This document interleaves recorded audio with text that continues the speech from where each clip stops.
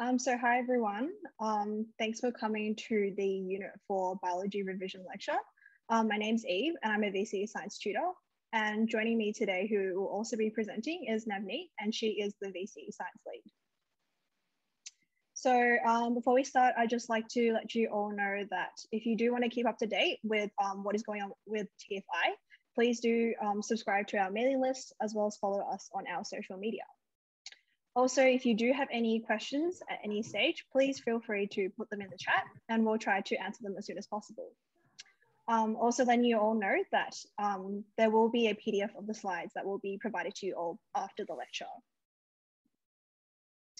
Okay, so, oops. Yeah, so we'll just start with error study 1. So I'm just going to talk first about mutations. So before we go into mutations, let's just revise a bit about alleles and genes. So what is a gene? So a gene is a sequence of DNA nucleotides that code for a specific protein. So if you think back to your transcription and translation, a gene is that DNA sequence that will be transcribed to form the mRNA. The mRNA is what is then translated to form that protein that you want. And then what is an allele? So alleles are alternate forms of a gene. So if you're considering the gene for hair color, for instance, different alleles of hair color would be, for instance, an allele for black hair color or an allele for blonde hair color. When we're talking about like alleles and genes, we also have certain definitions that I'm just going to go through. So for a gene pool, this is when we're talking about all the alleles present in a population. So if you're talking about hair color, the gene pool would be all the alleles for hair color. So this is going to include the alleles for like black hair color, blonde hair color, red hair color, brown hair color, and all the other hair colors. Then for allele frequency, this is when we're trying to work out the frequency of a specific allele. So for instance, if you're trying to work out the frequency of the black hair allele, what you're going to do is that you're going to count all the black hair alleles, and then you're going to divide that by the total number of all hair color alleles.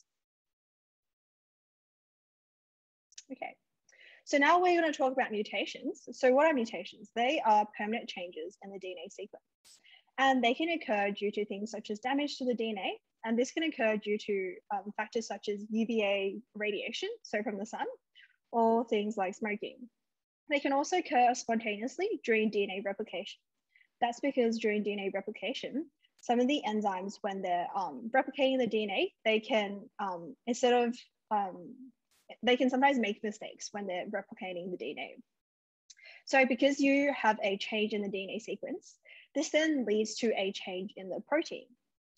And this change can be beneficial, harmful, or neutral. And that really just depends on the nature of the mutation itself. What's important about mutations is that they are random. You can't kind of pick what mutation you want. They just kind of occur randomly, no matter what you want. And I guess the benefit of mutations is that they are a source of new alleles in a species. So this means that they can help to increase genetic diversity within a population. So this diagram is just showing that this is a gene. So the gene is made up of DNA nucleotides, and these will form chromosomes. So now I'm just going to talk about the 3 different types of mutations. So we have our point mutations, our block mutations, as well as our frame shift mutations. So with point mutations, it's a point mutation. So what happens is that one base will be replaced with another base. And here are 3 types of point mutations. So there's silent mutations. So in silent mutations, what happens is that the change in the DNA sequence actually results in the production of the same polypeptide. And that's because if we remember, the genetic code is actually degenerate, which means that the codons, more than one codon can actually encode for the same amino acid. So here, if we look at this sequence here, you have UGU, and it has the U, which is the last base in this codon, has actually been mutated to C. But because UGU and UGC both encode for cysteine, you end up with the same amino acid. So here you can see that the polypeptide sequence hasn't actually changed. So the protein that you produce will be the same protein. And as a result of this, the mutation actually has like a neutral effect. However, in the case of missense mutations, this is when the mutation actually results in a codon that encodes for a different amino acid. And as a result of this, you actually get a change in the polypeptide sequence. So the protein function will be affected. And depending on the actual mutation, this can be beneficial, it could be harmful. In the case of nonsense mutations, what happens here is that the change in the base or in the codon actually results in the codon here actually is a stop codon. So what happens is that you get this premature stop codon. And as a result, you're going to get premature termination of protein synthesis, and you're going to produce a protein that is shorter than what was normal.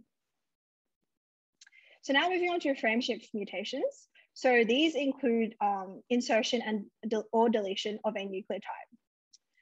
So what happens is that after the particular insertion or deletion, what actually happens is that the entire sequence of DNAs after that insertion or deletion is actually changed. So that means all the polypeptide, all the amino acids after the mutation, they're going to be different to what is normal. So you're going to get a different amino acid sequence and a different polypeptide. Now moving on to block mutations. So these are occurring at the level of the chromosome. So these would be affecting multiple genes. So if you think about it, they're going to have quite more significant impacts compared to the point mutations. And these mutations also occur during meiosis. So meiosis is just a method of cell division. So examples of block mutations include deletions. So this is when you get a section of your chromosome and the material just gets totally deleted. For translocations, this is when you get one section of your chromosome and then it attaches to the end of another chromosome. For inversions, this is when you get part of a chromosome, it undergoes breakage and then it like reverses on itself. So it flips around and then it goes back to the same spot, but now in a reverse direction. For duplication, this is when you get a section of DNA and it copies itself. And as a result of this, you now have, instead of just one copy of that section of the chromosome, you have two copies of that section of that chromosome. And it can be neutral, like it can have no effect on the organism, but sometimes it will cause detrimental effects. And that's because if you think about it, because you have two copies of the same DNA, you're going to have increase in the gene product, so the proteins that those gene segments are encoding for. And this can have bad effects on the organism. So now we're going to talk about some chromosomal abnormalities. So as you guys all know, us humans, we have 23 pairs of chromosomes, so we're diploid. So we have 22 autosomes, so that's the 1 to 22. And then we have a pair of sex chromosomes. So if you're female, that's XX, but if you're male, that's XY. But sometimes this doesn't happen. So for instance, in aneuploidy, what happens here is that you have an abnormal number of chromosomes. So in the case of Down syndrome, which you guys may have heard of, instead of having 2 chromosome 21s, you have 3 chromosome 21s. So now instead of having 46 chromosomes in your genome, you have 47. And this, because of this, you can have problems. In the case of polyploidy, instead of just having 1 extra chromosome, this is talking about having an extra set of chromosomes. So instead of having 46, you can have like 69. And this is sometimes seen in plants, but it's not really viable in humans. So here's just a question for you guys to try.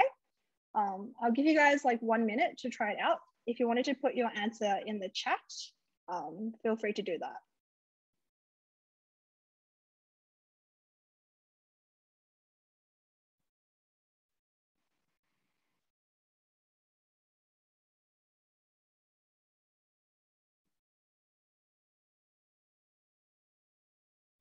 C.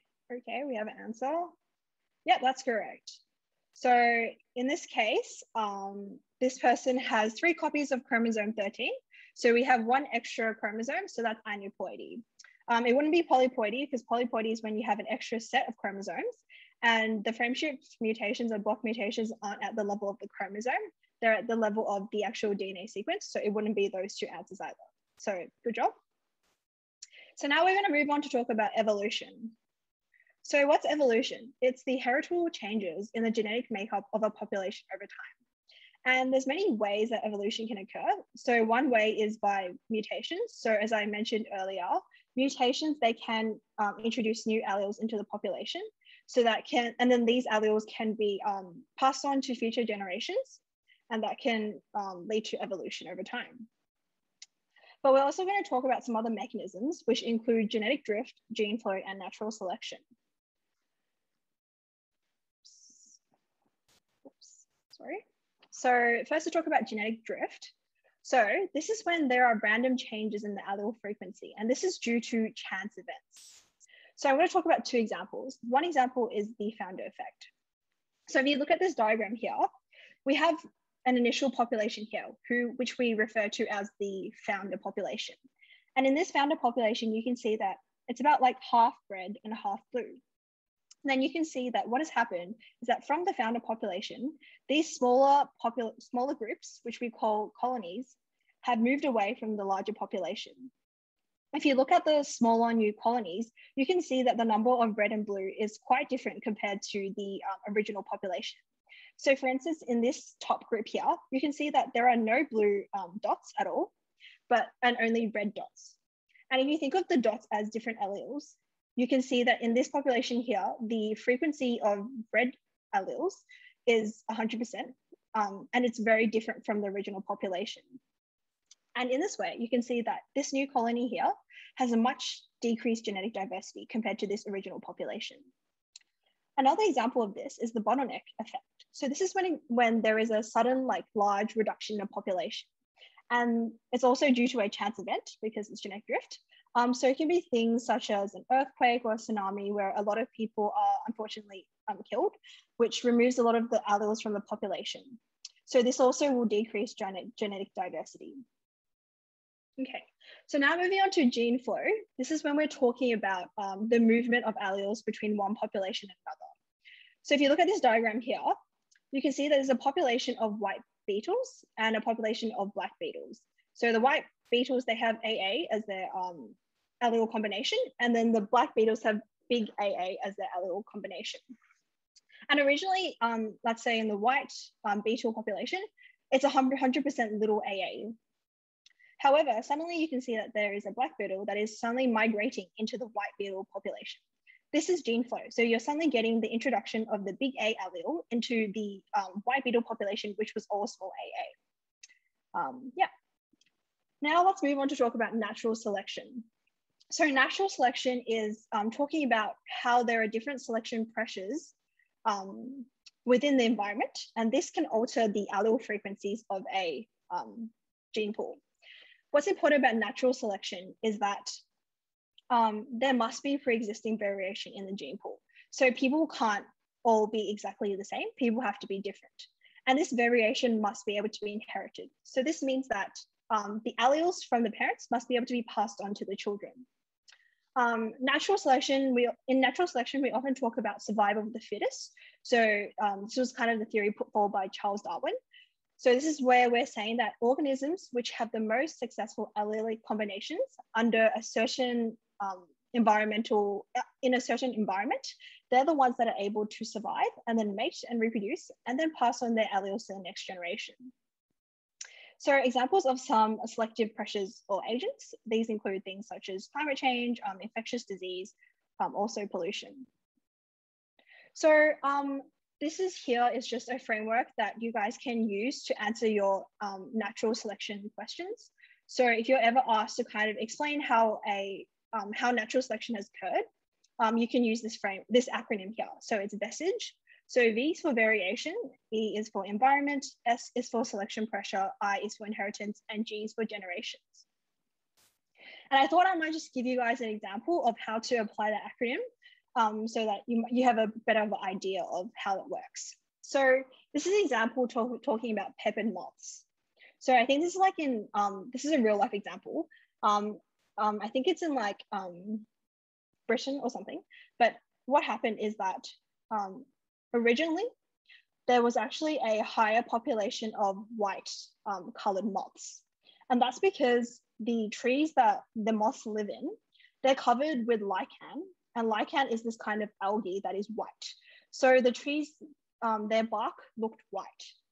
And here we're talking, the selective agent that we're talking about is the birds. So what happened is that the white moths, they were actually better able to survive because they were able to camouflage against the white bark and not be seen by the birds that preyed on them, compared to the black moths. And as a result, initially, the white moths were the ones that were better able to survive, mate and reproduce and pass on their alleles to the next generation. So originally, the white moths, they were in a higher proportion in the population. However, what happened during the Industrial Revolution is that because the factory started burning coal for fuel, those trees that were covered with lichen, they became covered in soot. So now instead of having white bark, the bark was now dark. And if you think about it, now the white moths, instead of being able to camouflage easily, they're actually more, they stand out more against the black bark. So now in this case, the darker colored moths, they're actually better able to camouflage against the dark bark. So they're the ones that are now better able to mate, reproduce, and pass on their alleles to the next generation. So here, in this message example, I'm talking about before the Industrial Revolution, why the light colored moths were actually the ones that were better able to survive. So V, once again, that's for variation. So you would say there is pre-existing genetic variation in the moths. Some moths are dark colored and some moths are light colored. E, we're talking about environment. So the trees are covered with lichen, which makes the bark light colored. S, so here, this is the selective agent, which is the birds.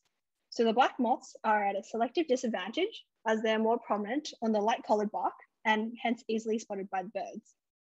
I, we're talking about inheritance. So the light colored moths are better able to survive, reproduce, and pass on the alleles to the next generation.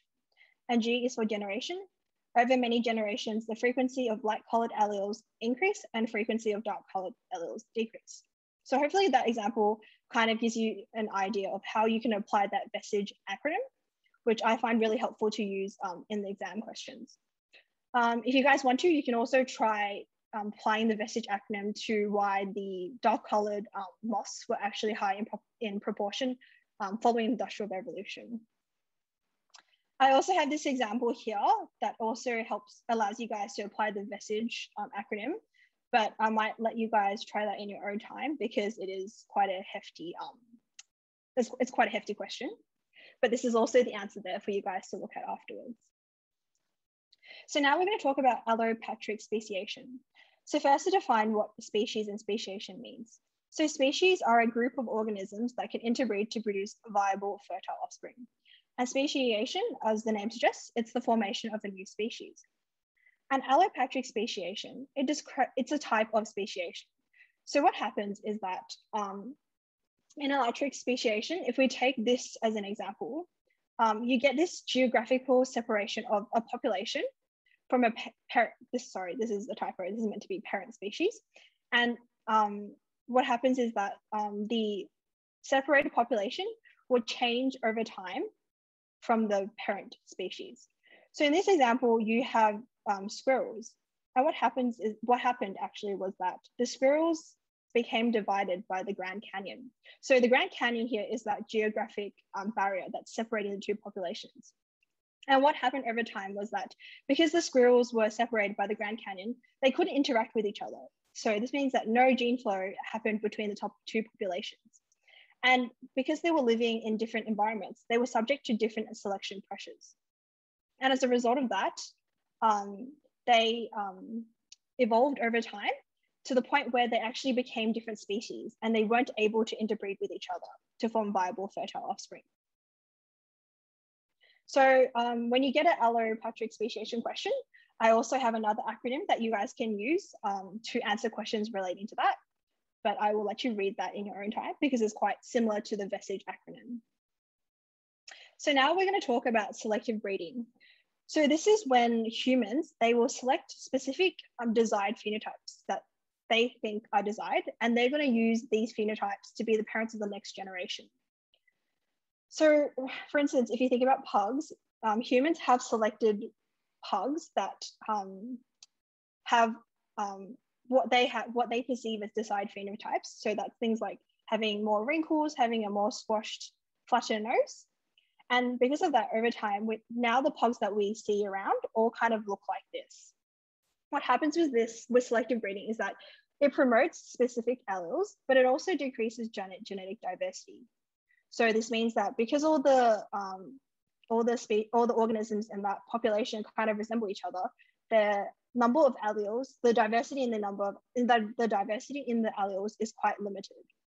And because of the decreased genetic variation, this means that, for instance, if a new selection pressure happened, the population is actually less adaptable.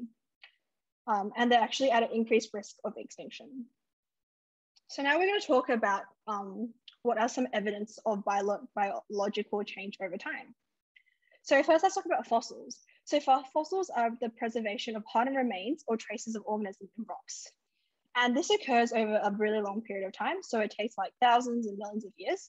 And it's actually quite a rare event. And that's because you need quite specific environmental circumstances to allow fossilization to happen. Things that can help increase the chance of fossilization include things like rapid burial, low oxygen levels, lack of decomposers, alkaline soil, dry climate, cold climate, and lack of scavengers. So basically, these factors just allow the preservation of the dead organism before fossilization. So to talk about the steps in fossilization, first what happens is that you get the organism dying. So in this example here, you have an ammonite. So the ammonite dies, and then you have rapid burial of the ammonite, and it's not exposed to any of the elements, so it remains preserved. And then over time, you will get these layers of sediment building on top of the ammonite. And you're also going to get erosion of the soft tissue. And as you get more and more layers of this sediment building up over the ammonite, what happens is that because of the pressure of the layers building up over time, the sediment actually forms these different rock layers. And over time, the hard tissue, so the shell in the case of the ammonite, actually becomes replaced with minerals. So this is called permineralization. And then eventually, the fossil may become exposed, and that can be due to like weathering or erosion of the rock. So this table here just provides some examples of fossils. I might just allow you guys to read that in your own time. That's okay. So now we're going to talk about how we date fossils. So there's two main ways of dating fossils. There's relative dating and there's absolute dating. With relative dating, it's a more approximate way of dating the rock. So you're not actually going to be giving a numerical value. It's more about how old one fossil is relative to another fossil.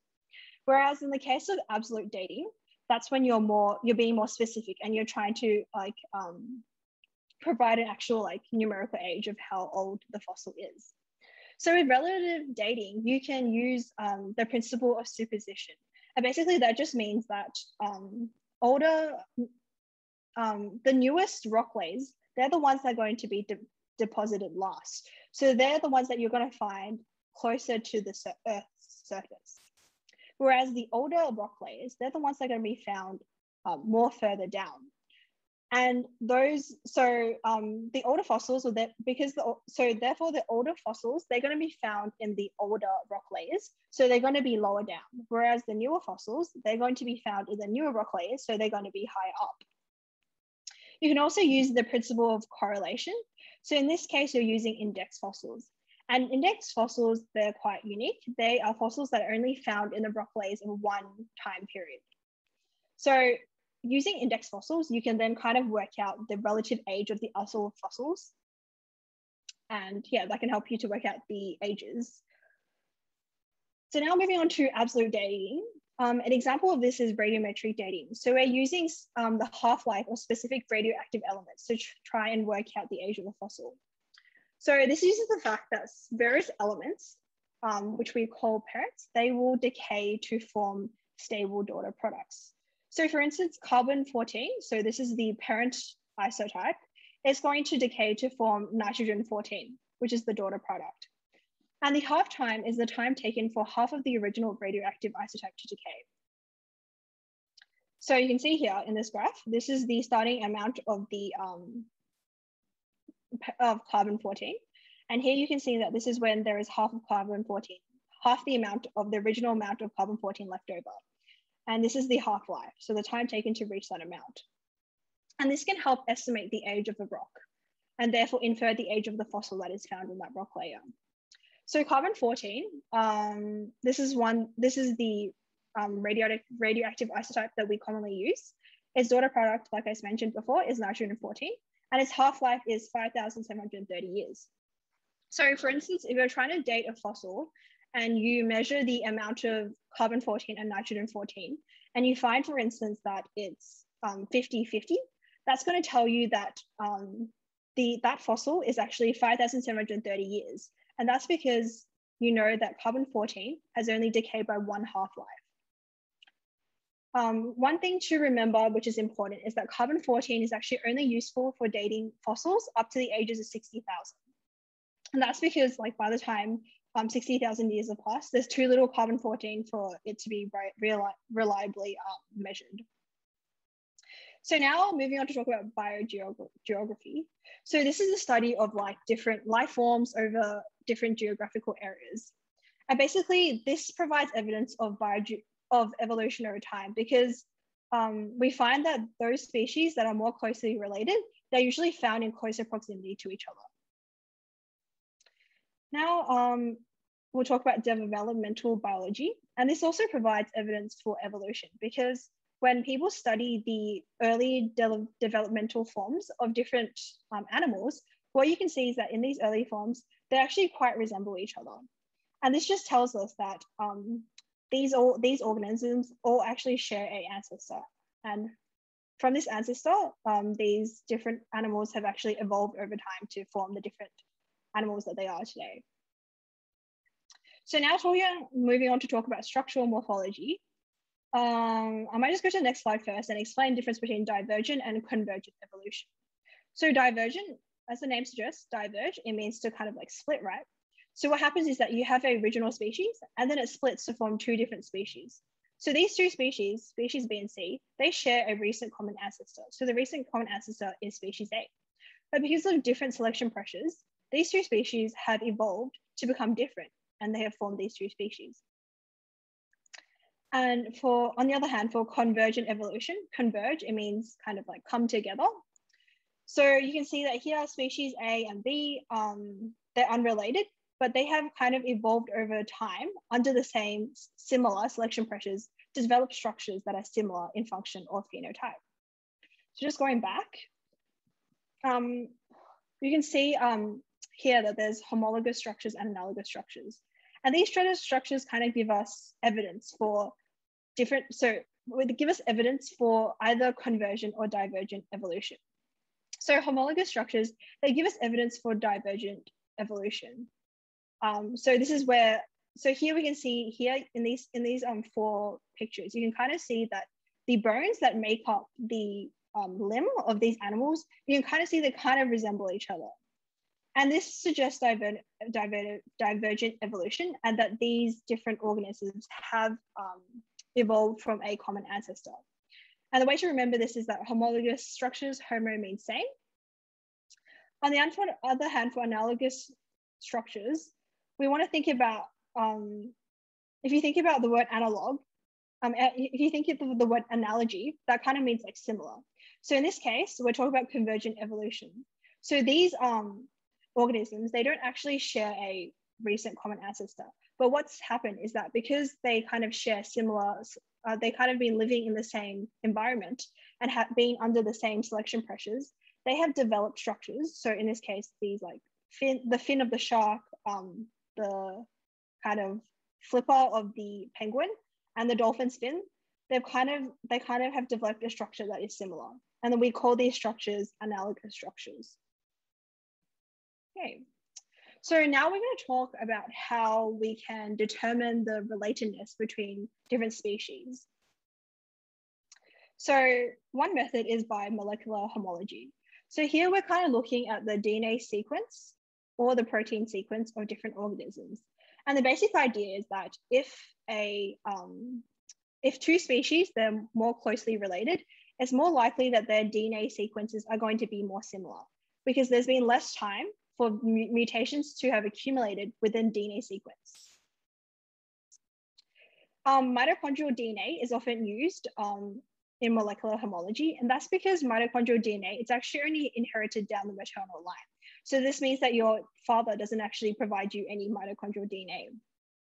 And the part of the mitochondrial DNA that is often analyzed is actually the non-coding region. So the non-coding region just means that it doesn't actually encode for any proteins. And that's because the non-coding region actually has a high mutation rate compared to the coding region. So this is the region where we look at and compare to try and work out how two species are related. DNA hybridization is also a useful tool in trying to work out how similar two organisms are.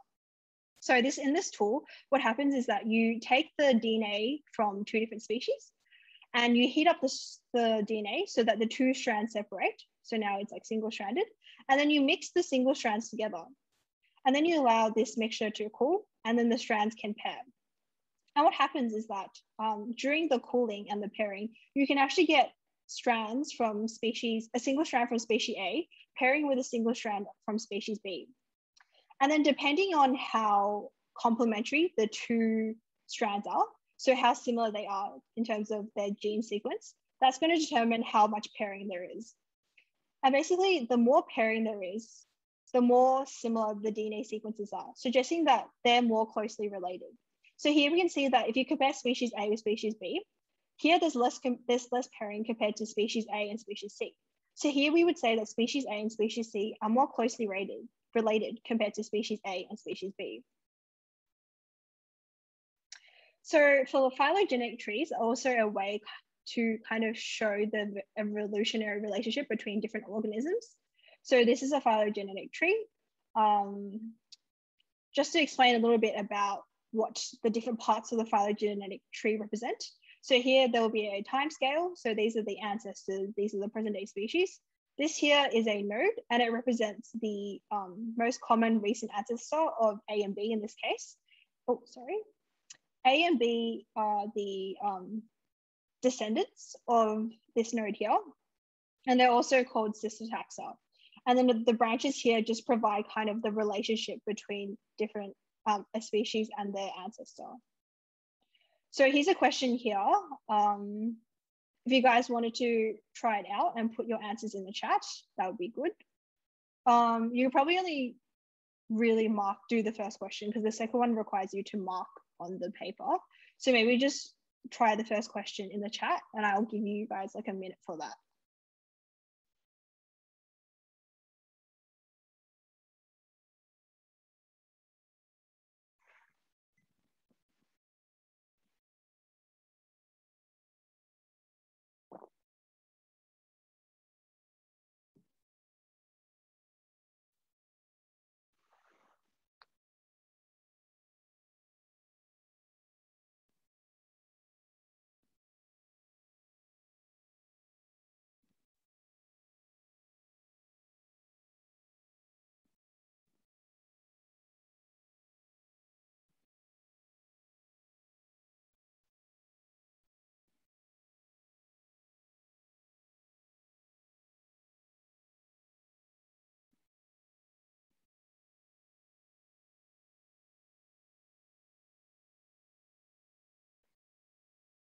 Okay, so it looks like we have an answer in the chat.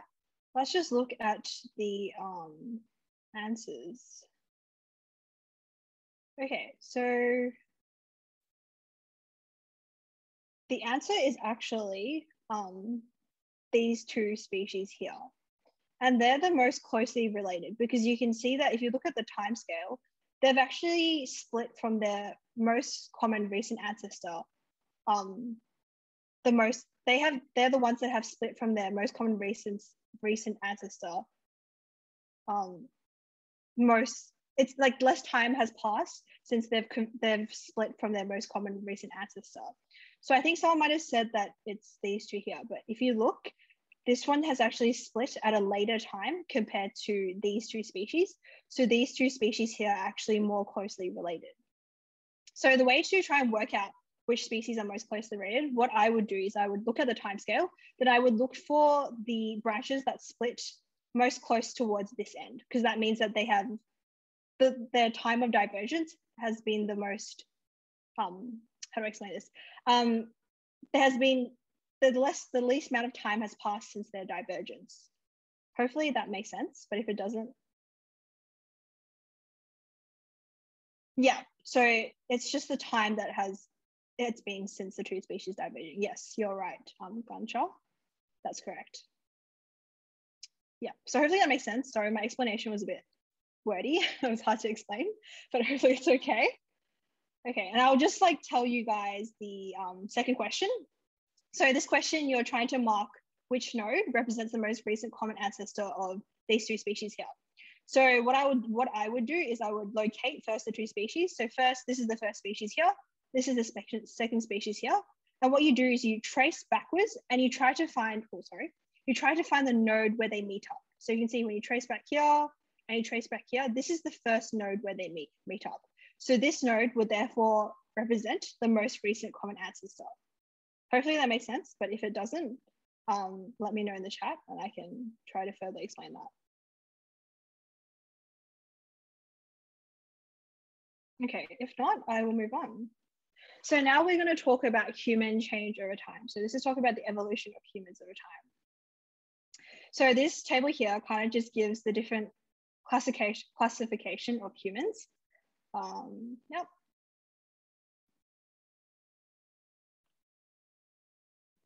And in these next few slides, I'll kind of go through some of the classifications.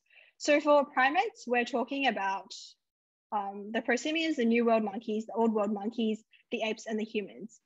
And for primates, some of their interesting shared characteristics include like a grasping hand, opposable thumb, and big toe. So opposable thumb and big toe basically just means that you can touch your thumb to the fingers on the same hand. So you can like do this. And that's like helpful because it means that you can like grasp onto things. So you can grasp onto branches, but it also means that you can like do fine manipulation. So that's things like writing with your pencil and that sort of thing. Okay, and you also have things such as bicuspid teeth. So these are the premolars and they're used for grinding food, as well as well-developed eyes and brain. So these are for binocular and color vision, as well as a long gestation period, which allows for more brain growth and extended parental care. So now we're talking about the superfamily, which is the hominoids. And this includes the great apes and the lesser apes, but not the new and old world monkeys. So features of hominoids is that they don't have a tail. And for locomotion, they can use brachiation, knuckle walking, or bipedalism. And their posture is usually partially or fully erect. So now for homonyms, so this is the tribe classification. This includes humans. So it includes Homo plus all the other extinct erect walking ancestors. So Australopithecus and all the other species. So the shared characteristics of hominids is that they are all bipedal. So that's really important. That's a really important feature. And other things are like a more centralized foramen magnum. So the foramen magnum is just like the hole at the base of your skull, and that's where your spinal cord exits. And the more centralized foramen magnum, it's just more centralized because it kind of helps support the head on the body when you're walking on two legs versus four legs. And hominids also have a larger brain compared to the other apes. So if we're thinking about the benefits of bipedalism, does anyone have any ideas of what are some benefits of bipedalism?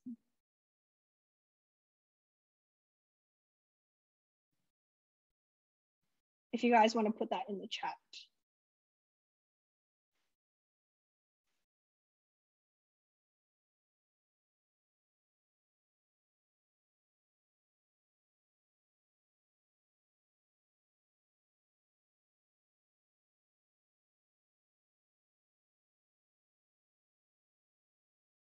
Oops.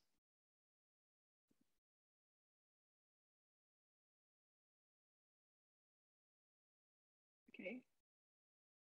That's okay if no one knows. I have a slide on it.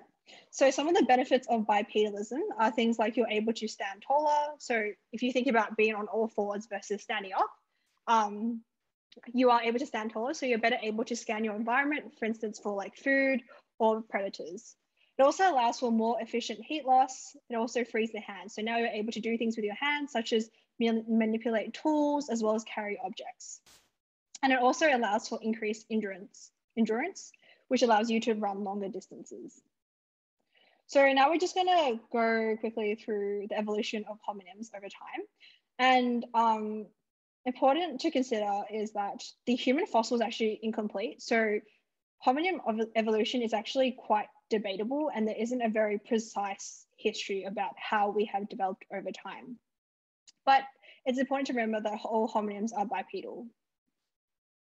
So with Australopithecus, this is usually accepted as the earliest hominin fossil from which modern humans have evolved. And species that fall under this genus are Australopithecus afarensis and Australopithecus africanus. Some of their features are that they are bipedal and they have a relatively small cranial capacity. So Homo habilis, they are often called the tall man, and they lived in Eastern Africa. For Homo erectus, they are actually the only fossils found outside Africa, and they're often called upright man, so erectus upright. And there's evidence that they use fire, they use tools, they had clothing, they lived in huts and caves. And compared to Homo habilis, they're larger in size, they have a larger brain size, and they have thicker skulls. So Homo neanderthalensis, they actually coexisted with modern humans, but they're not thought to be ancestors of modern humans because the two species actually overlap in time. And compared to Homo sapiens, they had a lower, heavier skull, lower foreheads, more protruding jaws, and prominent brow ridges. And some reasons to why they may have become extinct is that they were unable to compete with Homo sapiens. But it could have also been due to like disease or war. Okay, so this question here is just a question about human change over time. So if you guys wanted to put your answer in the chat.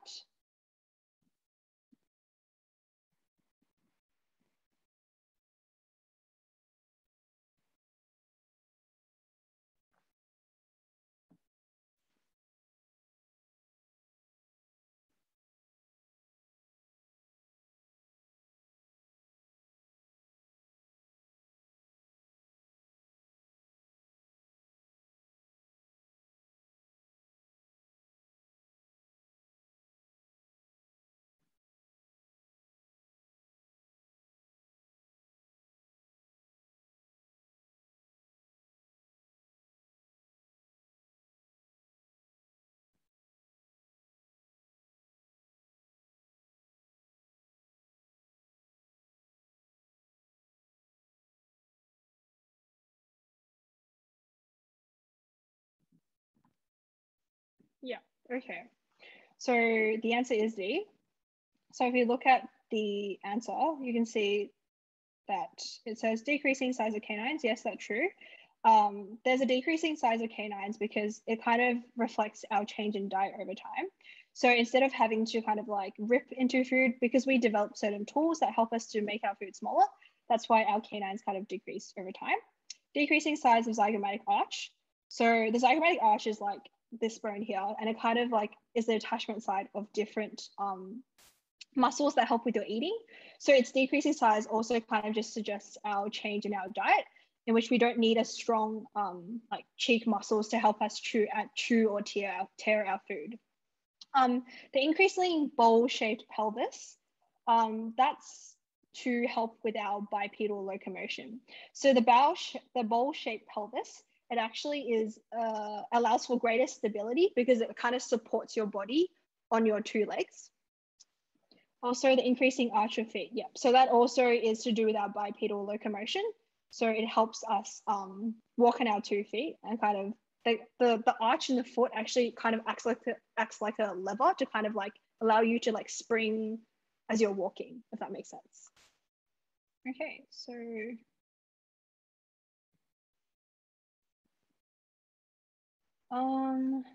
just look at the question, sorry.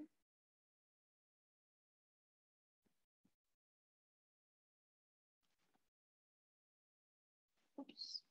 So the first question, for their posture being fully erect, does that mean they have an S-shaped spine and pelvis, which supports bipedalism?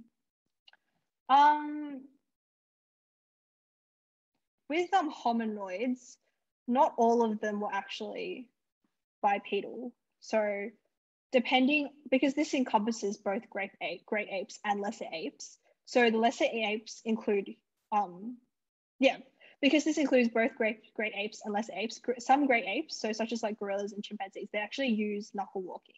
So I'm not sure what that question is asking, but I would say if you're talking about the S-shaped spine and the barrel-shaped pelvis, it's kind of more talking about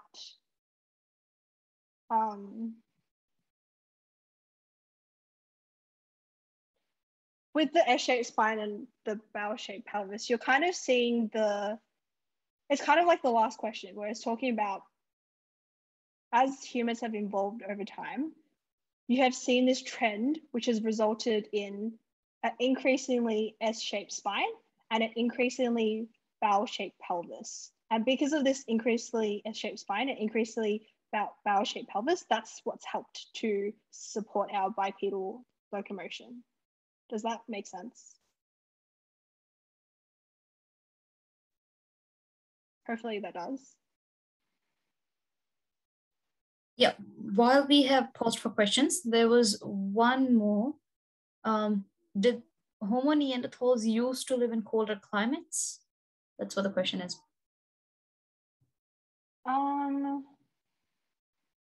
Did you know the answer for that, Nav? Relatively, I would say relatively. Yeah. But I'm not sure what this stems from. Like the ability to stay in colder climates. So if someone could just back up where the question is coming from.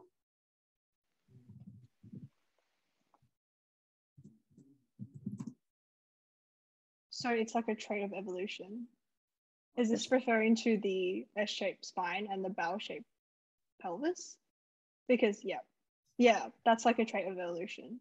So it's kind of like as you're developing from Australopithecus to Homo sapiens, your spine is going to, I guess, get more S-shaped and it's going to have more of a barrel-shaped for your pelvis because it's becoming, it's forming structures that will be better able to support bipedal locomotion, if that makes sense.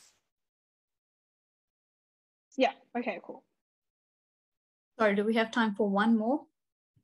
There was one regarding phylogenetic trees. It reads as, so it doesn't matter how many ancestors they have diverged from, right? Just how long it's been between the two species. Yeah, I think I answered that. It's about the time that it's diverged. It's not how many species. Because if you think about it, if less time has passed since it's diverged, they're more likely to be more related, right? Because there's less time has passed for mutations to occur and stuff. True. Yeah. Yeah, I don't think there were any other questions then. Okay. Well, if anyone has any questions, please feel free to put it in the chat. Otherwise, we might take a short break till 7 o'clock, and then we'll come back with Aero Study 2. Yeah.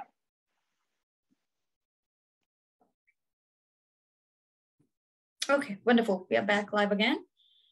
So welcome again, everyone. Now we'll be moving on to the second area of study for Unit 4.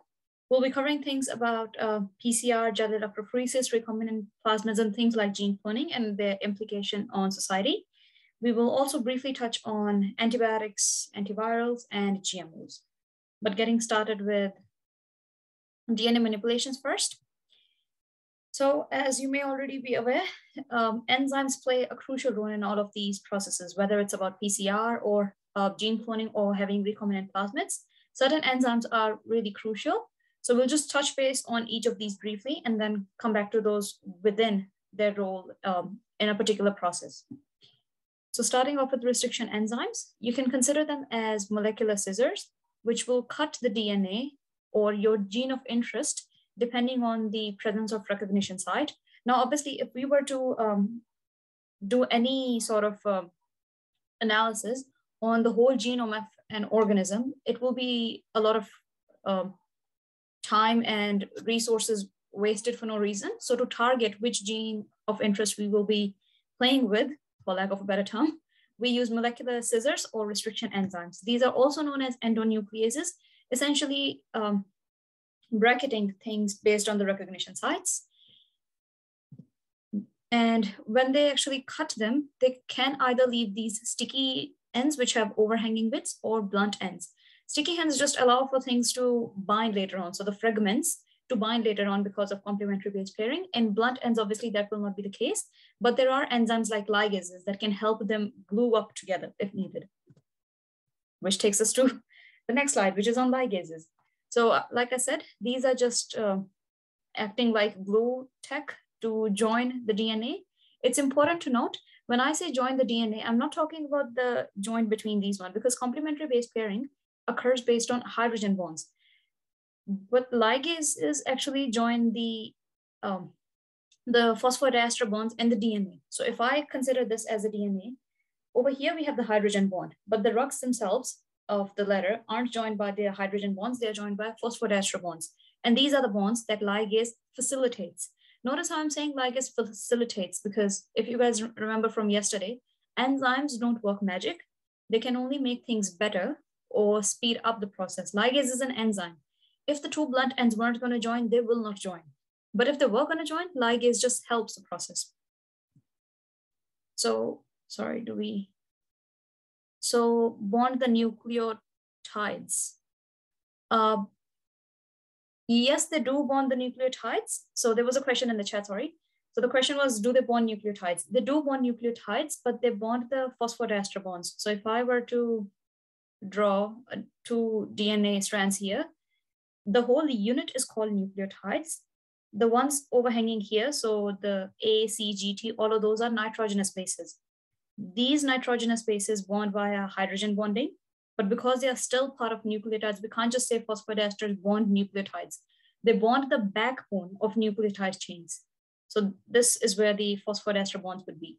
The ones between the nitrogenous bases would actually be hydrogen bonding.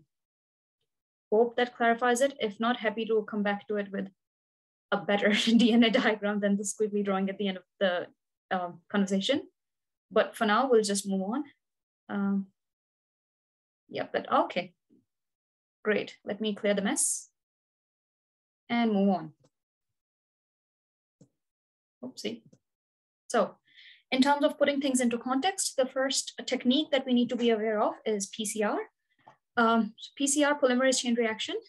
For each of the techniques that we are covering today, it's important to understand the reason that they occur and how we can achieve that. So in terms of the reason, it's to amplify the target DNA.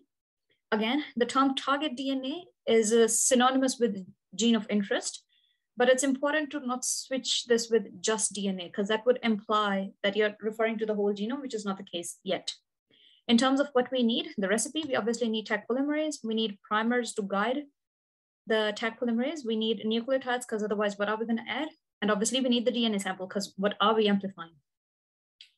So in terms of the process now, there's three main steps. As you may remember, there's denaturation, annealing, extension. Denaturation is just to cook up the DNA and break the hydrogen bonds. So these are the hydrogen bonds between the nitrogenous bases. Once the bonds have been broken, we are essentially providing space for RNA polymerase, for Taq polymerase to come in. But before it starts coming in, we obviously need to guide where it should start synthesizing from. So for that, we have primers. Primers are nucleotide bases of 3 to 5 pairs approximately. And those we can design in a lab to bracket the DNA that we want to be synthesized. So for example, if we look at this one, there will be DNA upstream and downstream of this segment. But what we will do is we would design a primer to bind here, and that sort of signals to the Taq polymerase to come and start synthesizing from this end onwards. And it'll happen to both ends, both the 5' and 3' and the anti-parallel strand as well, which is why with each cycle, we have extra copies synthesized. So again, ignoring the squiggly lines, this actually does a better job at explaining what annealing is. After annealing has occurred, we need to, again, raise up the temperature. These temperature ranges, I would definitely recommend memorizing, 95, 50, 60, and 72. The reason we need to heat it up is because we can't cool it, the reason we need to cool it down first is because, like I said, we had just boiled up the hydrogen bonds. Primers would bond via hydrogen as well. So if we keep it at 95, that's not going to happen. That's why we bring it down to 50, 60s. Then we need to raise it up again because this Taq polymerase isn't actually a human. It comes from bacteria, which is used to being in highly, in very hot environments, essentially. So if we provided 72 degrees, it might actually be a more optimal state for it to function. Again, linking back to area of study 1 from yesterday, enzymes have their optimal ranges. So that's why we need to bring it up to 72 degrees for it to work at its maximum efficiency. So yeah, just to rewind it all, obviously memorize the names of each step, the temperature ranges, why it's happening, and why is it only happening at that particular temperature range. And I think that should suffice all that we need to know. Moving on to the next one, where the DNA samples will then be analyzed using gel electrophoresis. In this one, the process has been summarized for you, which you can have a look at later on. But the main things you need to know is DNA is negative because of the phosphate. And in each of these wells, you essentially be putting in different samples that have been treated with same restriction enzymes. So those restriction enzymes, depending on how many recognition sites there are, would have chopped up the DNA into different fragments. Now, the fragments that are longer would obviously stay back compared to fragments that are shorter because they can just swim across. And that is what is sort of the basic principles of why gel electrophoresis can do what it does, which is essentially separating out different DNAs. So if a question comes up regarding why is DNA moving, it is moving because this setup has been charged positive to negative, and DNA is negatively charged. So it would move to the positive end. And in terms of why different fragments stay back and these ones move further, is because they have been cut into different fragments by the restriction enzymes. And obviously the ones that are longer stay behind and the other ones can swim across through the agarose gel. Again, if there's any questions, feel free to put them in the chat. But meanwhile, we'll just move on to an example question. So have a read through this and yeah, just put whatever you think in the chat. Or feel free to unmute yourself as well if you would like to share your answer.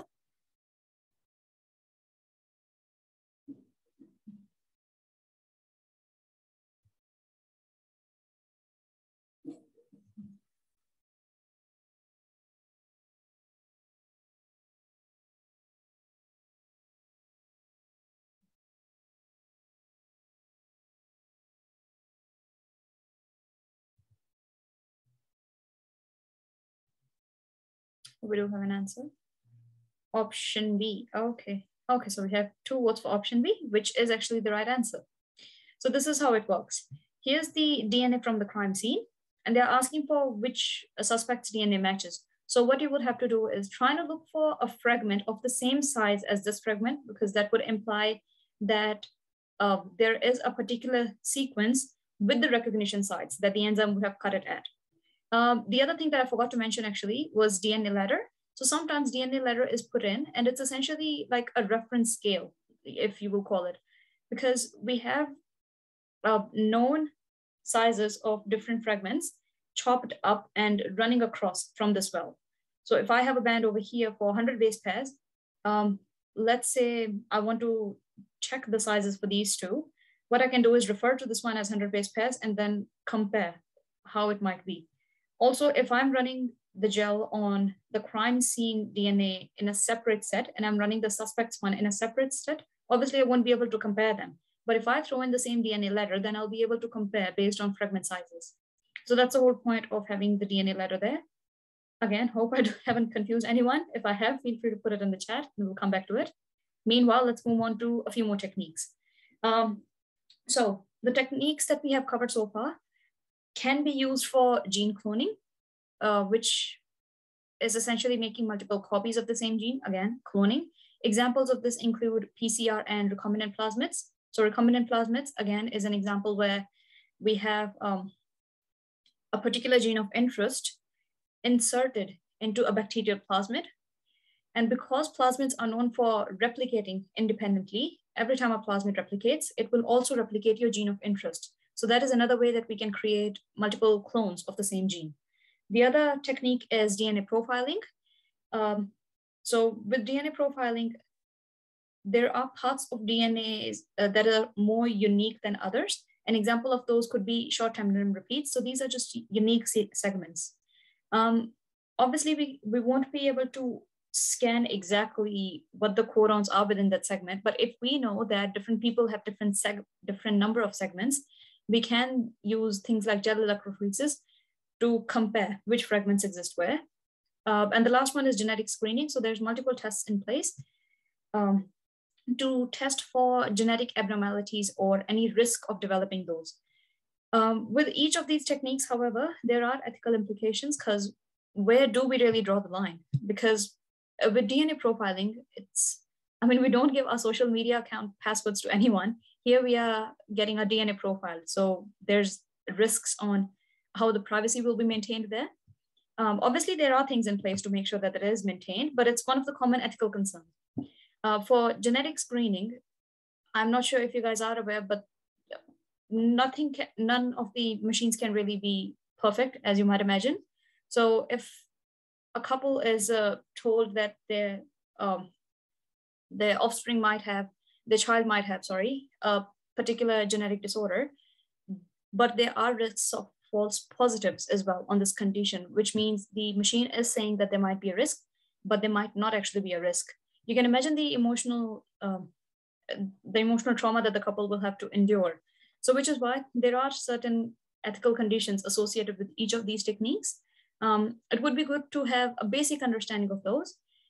But overall, this is like a very brief summary of why the techniques exist and what the common examples are. So moving on to GMOs and transgenic organisms. So a genetically modified organism, as the name suggests, is an organism that has had its genes modified in a certain way. If that modification is that it got genes inserted from somewhere else, then it's called transgenic. So every transgenic is a GMO, but every GMO is not a transgenic organism.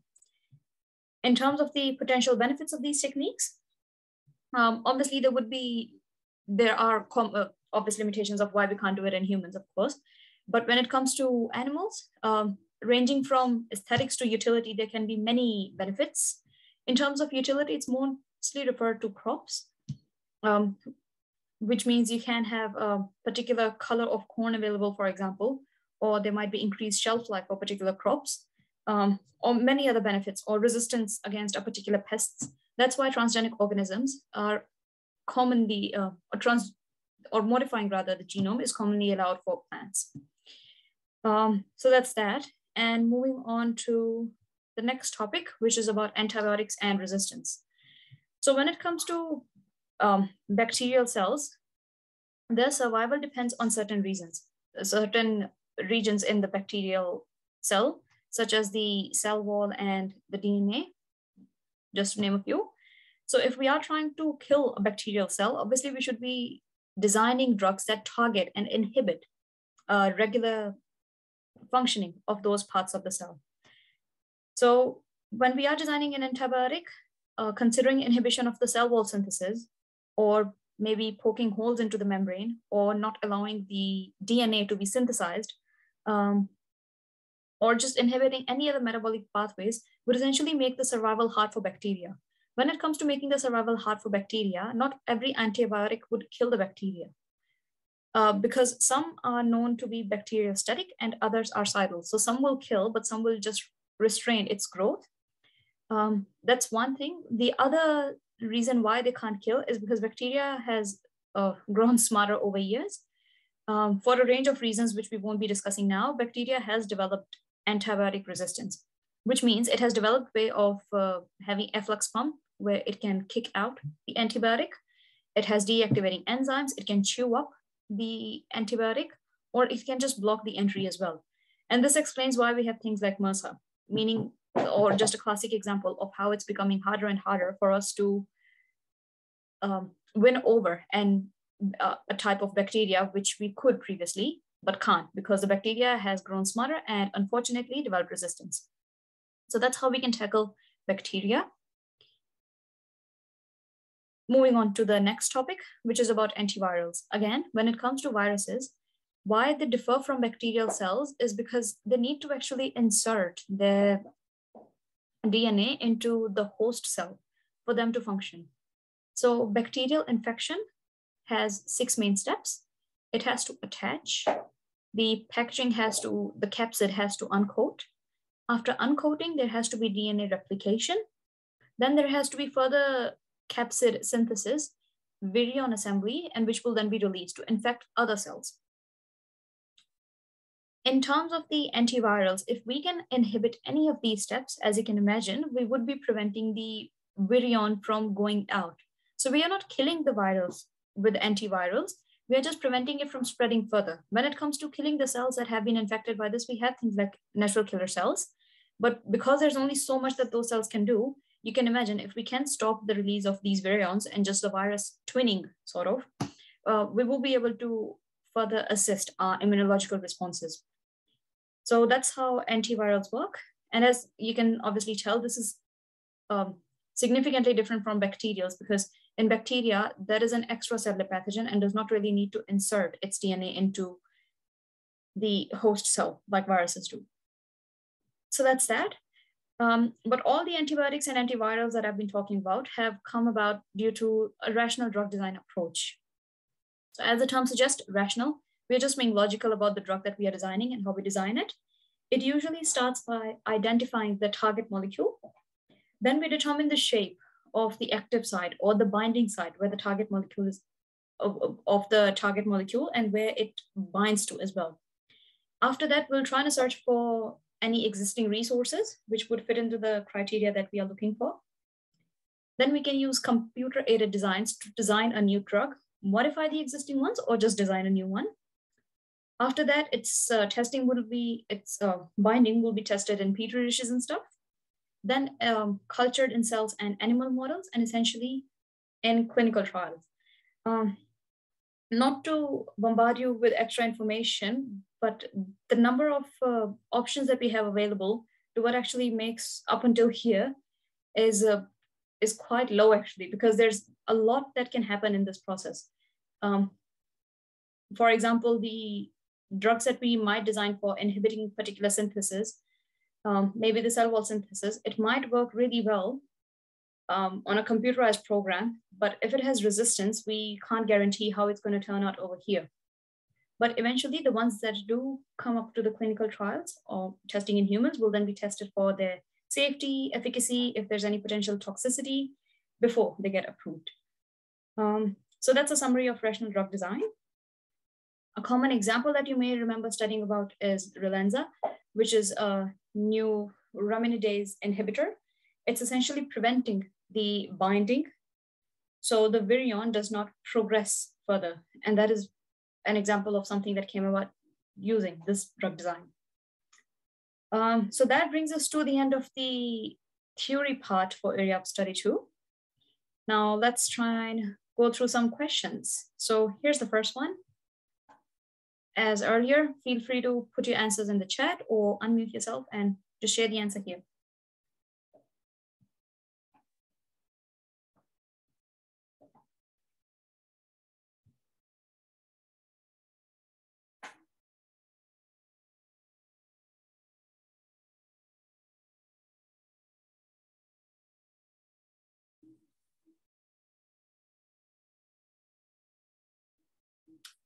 Alrighty, so we do have an answer in the chat. Thank you. The answer is option B. Anyone agreeing, disagreeing?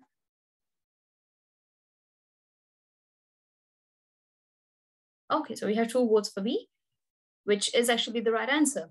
So just to recap why that's the case, the question goes that there's an increasing trend of infectious bacteria showing resistance to antibiotics. The implication of this is that it will be replaced by antivirals. Not quite the case, because antivirals, as we know, only work on virals, intracellular stuff. Second one, simple bacterial infections may become life-threatening. That seems plausible. Third one, hospital stays will become shorter. Does not seem logical, unfortunately. And the last one, a person's immune cells will adapt to overcome antibiotic resistance. The cells adapting, first of all, this option itself is an absolute, saying that it will adapt. So that obviously raises suspicion. And also the immune cell and antibiotic resistance, like I said, there might be a partnership going on between the body's own immunity and antibiotics, but having them adapting to overcome antibiotic resistance, not very likely. They might be able to develop ways of tackling that bacteria, but they're not overcoming antibiotic resistance, which is why option B was the answer. Moving on to the next one.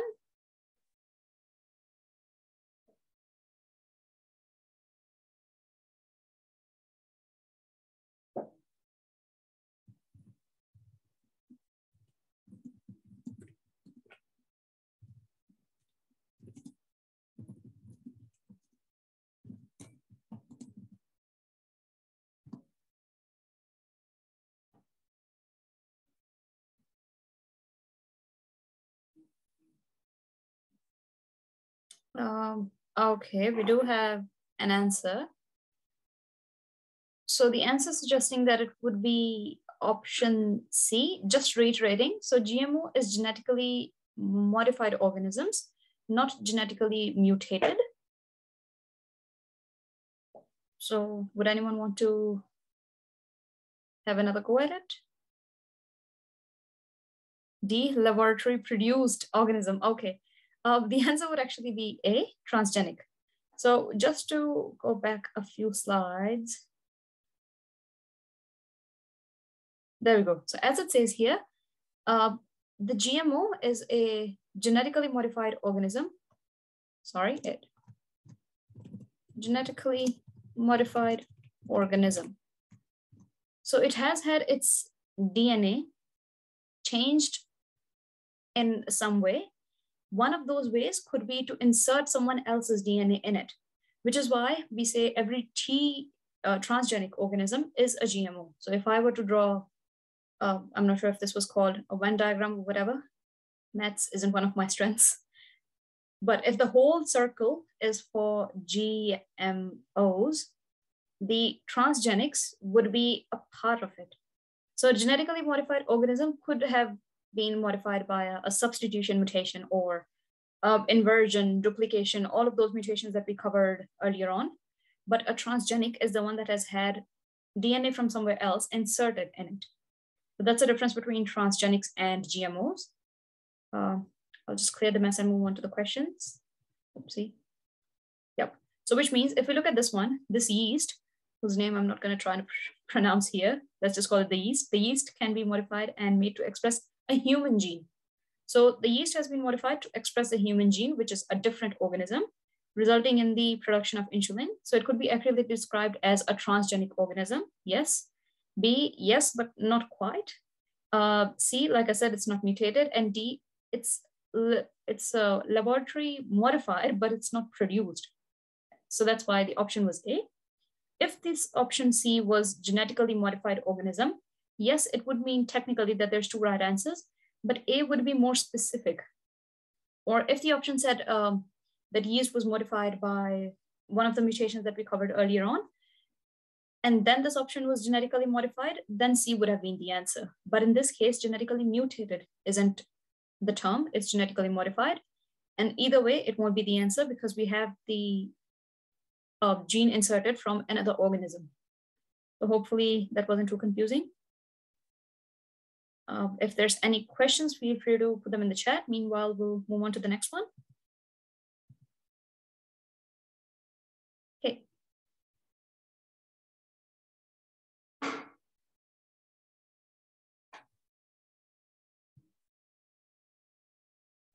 Okay, that was pretty fast. So the answer is A. Hopefully we came up to A after eliminating the other ones. One of the common pitfalls is picking A without reading the other options. But in this case, A was in fact the answer. Let's still go through why it couldn't be any other. DNA ligase does not act as a molecular scissor, that's endonucleases or restriction enzymes. And it clearly does not cut the DNA, it does the complete opposite. It separates to two strands during transcription, so a copy can be made, not at all. In fact, in transcription, we only start using this term way beyond the topic on transcription. So if anyone couldn't really make sense of option C, think about where this comes up overall in the course as well. It started coming up when we were talking about modifying the DNA artificially, not naturally. So transcription and ligases wouldn't really work out. But yeah, the logical reason obviously being that it does not separate, it actually joins. Last one, is an enzyme involved in protein synthesis? Not quite, because protein synthesis, transcription, translation, again, we only study about DNA ligases much later on.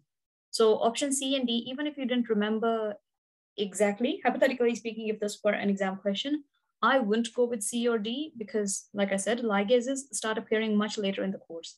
This isn't like an error-proof method, but just sharing an approach. And then I would have decided between A and B. Molecular scissors, I know that that's like the jargon, not the jargon, that's the layperson term for restriction enzymes. So that's why I would have picked A. But obviously, if you did have a basic understanding of DNA ligases, like I said, you wouldn't have had to read through the other options in that much of detail. Just skim through them and make sure you're confident they're wrong, and then pick A, which is that it joins them together, forming phosphodiester bonds between the two fragments.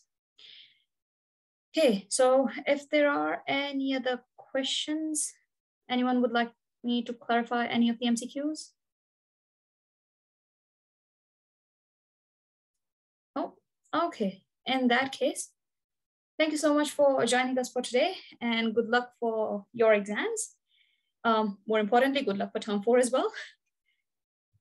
And just a reminder, here are a few other platforms that you can look at. So we do have similar revision sessions for other subjects as well. And you can find out more information about all of those on our Facebook page, on our website. If you have any queries regarding any of the sessions today, feel free to send through an email. And yeah, other than that, I don't have much else to add. Eve, do you have anything else to add? Anything I missed? No. Just wanted to wish everyone good luck as well for your exams. Thanks, guys. Thank you, everyone.